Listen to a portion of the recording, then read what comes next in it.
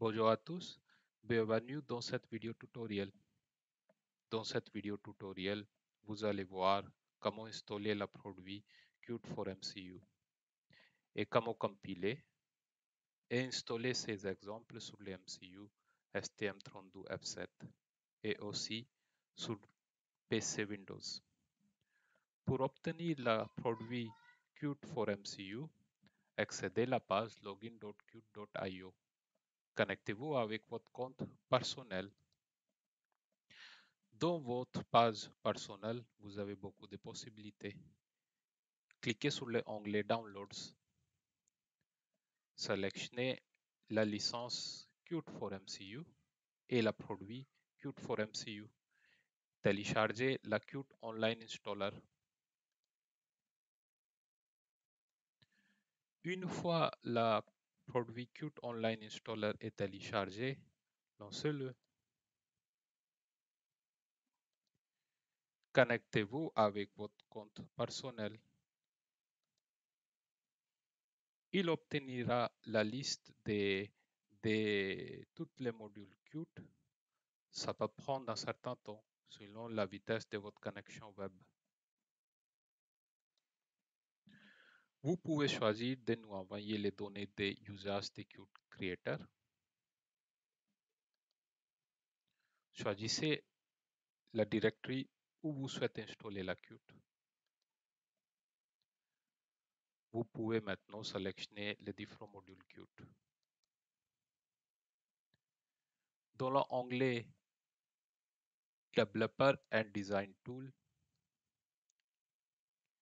Qt Creator c'est une outil essentiel qui est déjà sélectionné pour vous. Prenez la version 4.12 ou supérieure. Qt for MCU et un nouvel onglet. Ici, vous pouvez sélectionner les modules MCU que vous souhaitez télécharger. Je sélectionne la desktop et STM32F769I.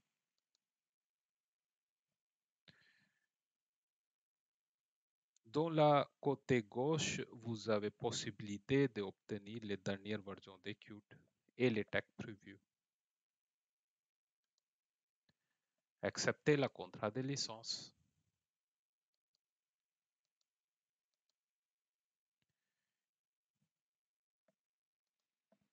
Une fois le téléchargement terminé, vous pouvez lancer la Qt Creator. Qt Creator est lancé. Version que j'utilise dans ma démo est 4.12.1. Qt for MCU nécessite d'activer un plugin. Allez dans la Help, About Plugins, Device Support et sélectionnez la plugin MCU Support.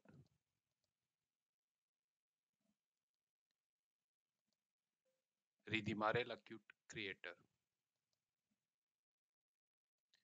Une fois Qt Creator est redémarré, vous pouvez accéder à Tools, Options et Kit. Dans l'onglet Kit, les kits automatiques, ils sont vides. Pour créer les kits, accédez à l'onglet Device. Sélectionnez la MCU. Ici, vous pouvez voir les différents targets pour lesquels on a téléchargé le produit Qt for MCU sont listés. D'abord, je sélectionne le target desktop. Pour créer la kit, il suffit de cliquer sur le bouton Create Kit. Cette étape crée un nouvel kit. Pour le STM32F7, je vais créer un kit pour 32 octets. Pour cette kit, j'ai besoin de deux outils. La première, la toolchain ARM, et la deuxième, c'est la Cube Programmer DST. Pour télécharger ces deux outils, vous pouvez utiliser la flèche verte. C'est un lien direct vers ces outils. Télécharger la compiler ARM. La compiler ARM version 8-2019-Q3 update.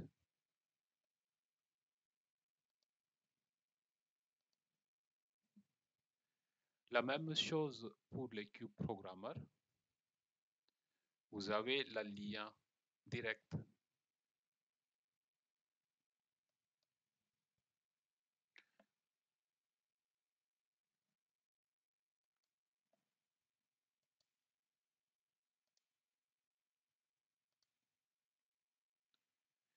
Ici, vous avez besoin de créer un compte chez ST.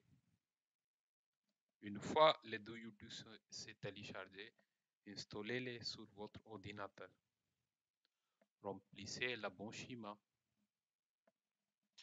et cliquez sur le bouton Create Kit.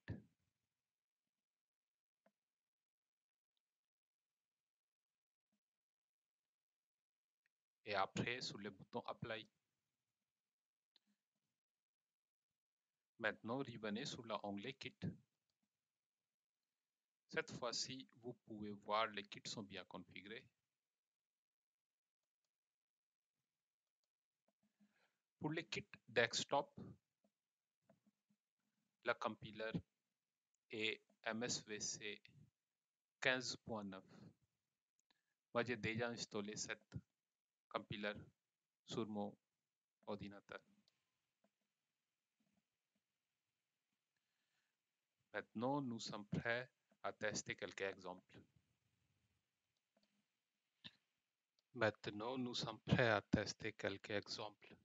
Allez dans l'onglet Welcome, choisissez le produit Qt for MCU.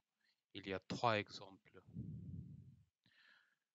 Vous pouvez ouvrir l'exemple Cluster Automotive.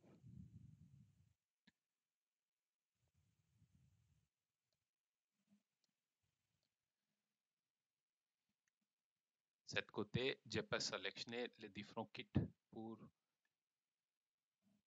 mon projet Cluster Automotive. D'abord, je sélectionne le kit desktop. Le kit desktop me permettra de voir l'application finale directement sur mon ordinateur. Maintenant, le projet est configuré. Sur le côté inférieur gauche, le bouton Run permet de compiler et lancer le projet sur le PC. Étape de build est démarrée. Vous pouvez voir dans la Windows Compile Output les différents fichiers, ils sont en train de compiler. Une fois build terminé, vous pouvez encore cliquer sur le bouton vert et cette fois, l'application automotive démarre directement sur les ordinateurs Windows. Cette étape permet de voir l'application sur le Windows sans déployer l'application sur le MCU. Maintenant, je sélectionne la kit STM32F7. Le projet il est en train de configurer pour STM MCU. Une fois le projet est configuré, dans l'inférieur gauche, cliquez sur le bouton Run. Cette étape compile et déploie la firmware directement sur les MCU.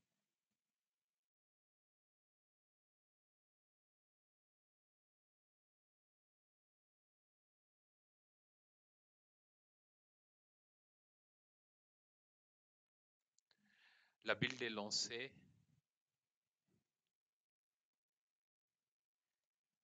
J'ai déjà un MCU STM32F7 connecté à mon PC via la câble USB.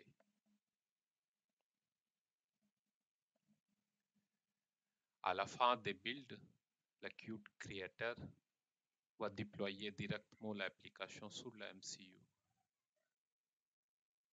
La build est terminée. Maintenant, le Qt Creator il est en train de télécharger l'application sur le MCU. Ici, vous pouvez voir le pourcentage de téléchargement des artefacts sur le MCU.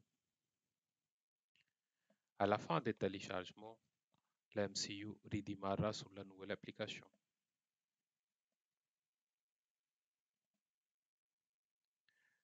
Le premier exemple fonctionne déjà sur le MCU. Nous pouvons maintenant tester le deuxième exemple. Allez dans l'onglet Welcome, Qt for MCU et cliquez sur le démon thermostat. Ensuite, dans l'onglet Projet, vous pouvez sélectionner la kit. Cette fois-ci, je sélectionne la kit STM32F7.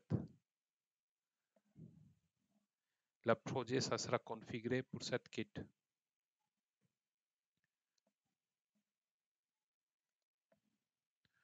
En bas à gauche,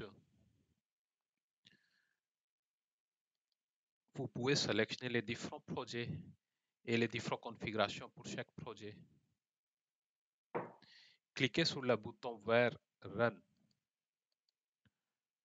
Le bouton vert compile et déploie l'artefact sur le MCU.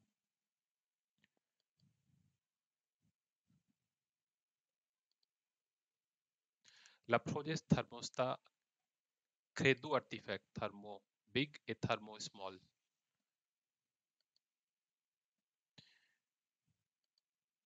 Je vais utiliser l'artefact thermo big pour flasher sur mon MCU.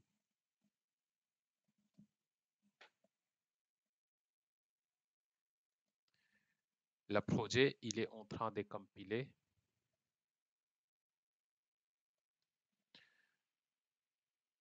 L'artefact il est en train de télécharger sur le MCU. Le clignotement des LED ici signifie le Qt Creator est en cours de télécharger l'artefact sur le MCU.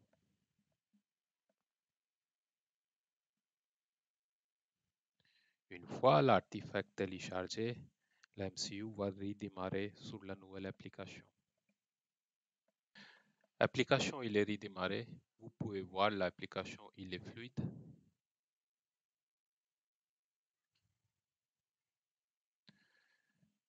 Qt for MCU permet de développer les applications sur les MCU qui sont fluides et qui utilisent les accélérations hardware.